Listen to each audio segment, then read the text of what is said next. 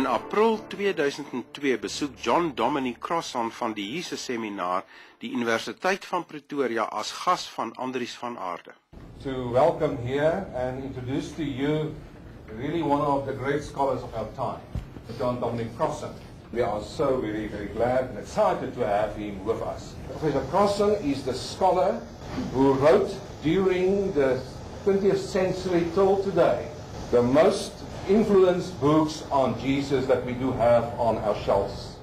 By hierdie geleentheid het hy uitgewy oor die verskyningsverhale van Jesus na sy opstanding. The first place I really saw this clearly was in reading the last chapters of the Gospels, what we usually call the resurrection appearances. Die verhaal van Jesus se verskyning aan die Emmausgangers was volgens hom doelbewus geskrywe as gelykenis of 'n mite en moet geensins as 'n ware gebeurtenis gelees word nie. It screamed parable at me. That was the only word I could use. If you want to use myth, you can use myth, but parable it seemed to me. In die soeke na die historiese Jesus het Crossan verder voorgestel dat ons die gnostiese evangelies by die ander 4 evangelies moet voeg. Now, the third type of gospel is the most important, the ones that are usually called the Gnostic Gospels.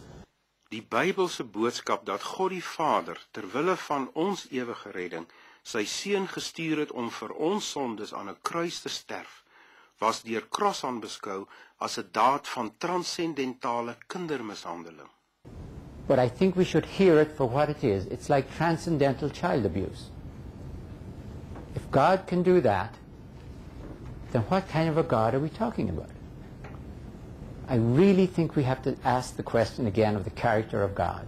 If God is like that, we have sinned, and since we are inadequate people to be punished, God substitutes for us his own Son, then of course we love that Son, but we should hate that Father. We really should. Aan die einde van die verrigtinge het professor Piet Geyser professor Crossan bedank. After reading books of an erudite scholar and being influenced by such a scholar, to have the flesh and blood appearance is quite something. Please accept our fondest appreciation of your appearance and your talk in our midst today. Thank you.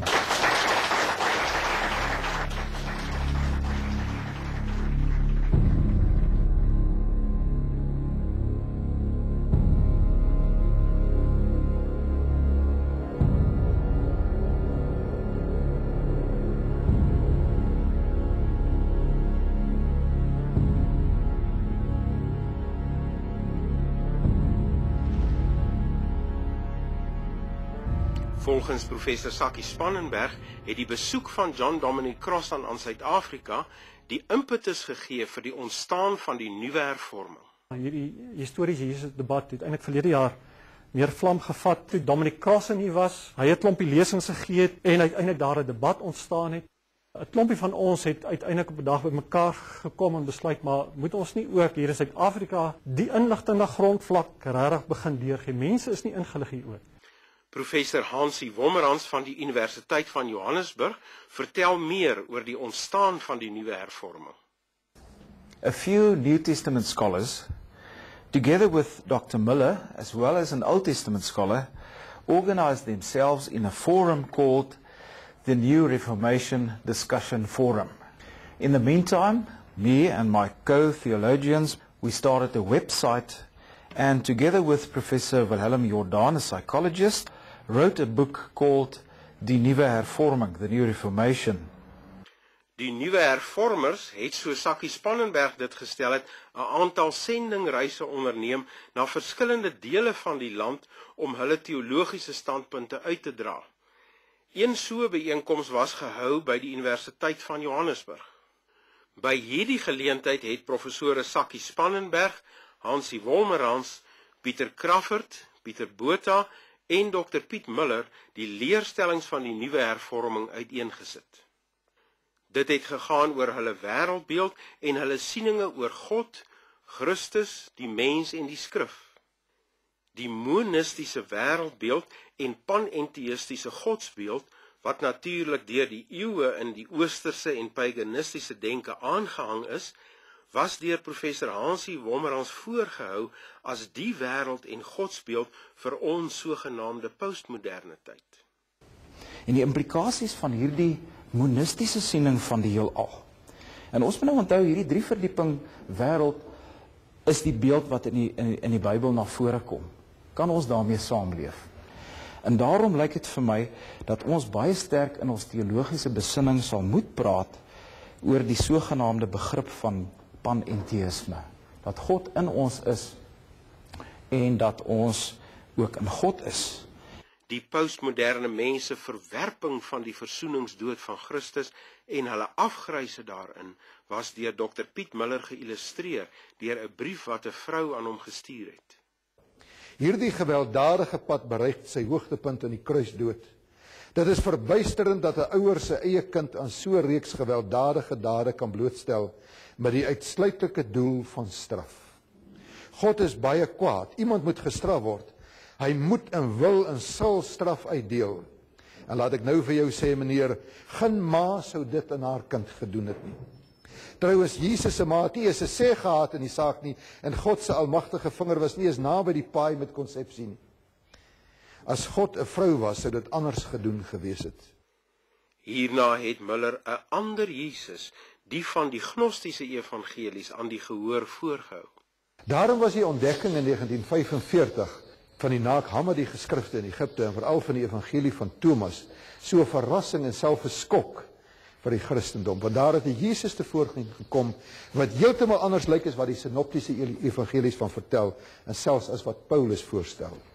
'n Jesus wat die koninkryk van die Vader verkondig, wat nie vir die hiernamaals nie, maar vir die hier en nou bedoel is. Met verwysing na die gnostiese evangelie van Filippus het Miller verder gesê dat die vroeë Christene geglo het dat elke mens, net soos Jesus, self 'n Christus kan word en dat so 'n idee geensins gnosties is nie. Jesus het die Christuskap ontvang met die doop en dat elke mens 'n Christus kan word. Is dit gnosties of is dit vroeg-Christelik? Later het hy bygevoeg dat relatief min mense hierdie hoër geestelike vlak van Christuskap of Boeddhaskap bereik. Jy hoef nie by Christenskap te stop nie, jy kan vorder tot by Christuskap. Prakties niemand bereik daardie hoë stadium van ontwikkeling wat jy sou noem Christuskap of Boeddhaskap of wat ook al nie.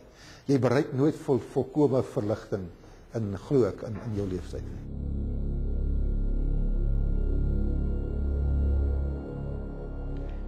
In Desember 2002 tree professor Hansie Hervormers as spreker op by die Johannesburgse losie van die Teosofiese Vereniging, een van die wortelorganisasies van die New Age beweging. Beide hy en Dr. Piet Miller het al by vorige geleenthede hier as sprekers opgetree. Good evening, friends, and a hearty welcome to you all to the Johannesburg Theosophical Society, the Johannesburg Lodge. Tonight we have a very special speaker. We have Professor Hans Hervormers, Issues of the New Reformation. By die geleentheid het Hervormers gesê dat die nuwe hervormers in Suid-Afrika deel uitmaak van 'n veel groter globale beweging van eendersdenkendes. This local phenomenon is part of a global movement bound together by roughly the same ideas. In the United Kingdom, New Zealand and Australia, we have the movement called the Sea of Faith movement. In Holland we have the Spiritual Cafe organization, as well as that of the so-called liberal Protestants. In the USA, various movements inter alia, the New Reformation movement, and Bob Funk's West Star Institute, and amazingly, the ideas are basically the same. Die Bybelse verhale oor Jesus se maagdelike geboorte, kruisdood en opstanding, het Hervormers gesê, is blote mites wat oorgeneem is vanuit ander godsdienste. Hierdie mites, sê hy, was verkeerdelik deur ortodokse Christene omskep in leerstellings. What we know now is that the picture of Jesus we find in the New Testament is an interpretation of Jesus. It's not the bare facts. It's an interpretation of Jesus within patterns found in traditional Greek and Roman mythology. And therefore, it was wrong for orthodoxy to transform these myths into doctrines and to take that as the identifying markers of Christians. This was not so in the beginning. These stories being told about Jesus were told about Dionysus and every other hero that I know of. So this did not make it different from other religions. Na afloop van sy lesing het 'n lid van die Teosofiese Vereniging aan Hervormers gesê dat hy die wiel van voor af wil probeer uitvind, aangesien die sogenaamde waarhede wat Hervormers nou ontdek het, alreeds baie dekades deur die Teosofiese Vereniging verkondig word. Aren't you reinventing the wheel? Even if I take the Theosophical Society, and there are many others, have discovered these very same truths which you mentioned now quite some years back already. Hervormers het met hierdie stelling saamgestem en bygevoeg dat die nuwe hervormers ook in baie opsigte dieselfde dinge sê as die gnostici van die eerste en die tweede eeu. I'm very glad that the Theosophical Society shares some of these insights, and in a certain sense we are reinventing the wheel, but this is wonderful, you know, that something globally is happening right now which we don't understand, but it's happening. Some of the ideas, you know, that we are mentioning right now already appeared in the Gnostics, which was a Christian sect of the first and second centuries, you know. And a lot of people criticizing us, they're saying, we're just saying what already has been said and already been argued and already been shown to be heretic. We're just saying it again. So what? Thank you very much, Professor Hervormers. So we give Professor Hervormers.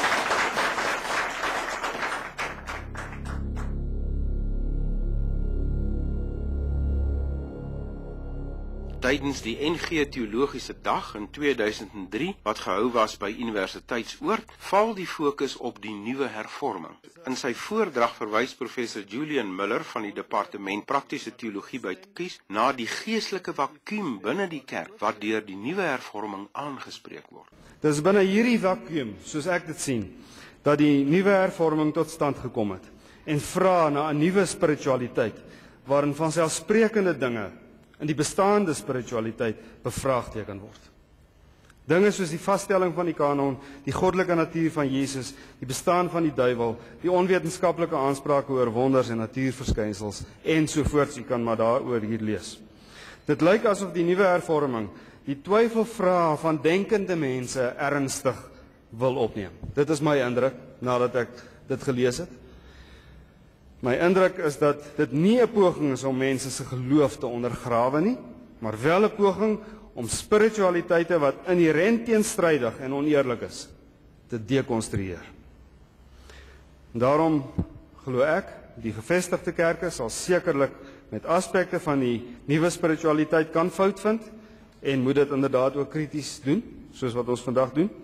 Die noodroep egter van 'n groeiende groep gelowiges om groter eerlikheid oor die problematiek van botsende wêreldbeelde sal ernstig geneem moet word.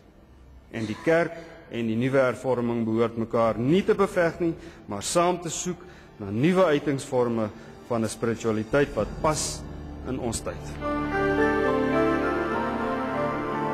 Met die opkoms van die nuwe hervorming onderteken die NG-dosente aan die Universiteit van Pretoria 'n openbare getuienis in hierdie verband.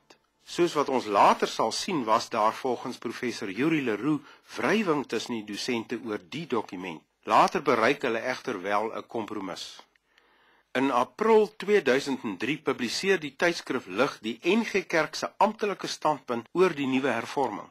Die dokument sê dat die nuwe hervorming twyfel wek oor Jesus se werklike, liggaamlike, historiese opstanding uit die dood. Hulle bring dus die kern van ons geloof, die opgestaande Here, in die gedrang.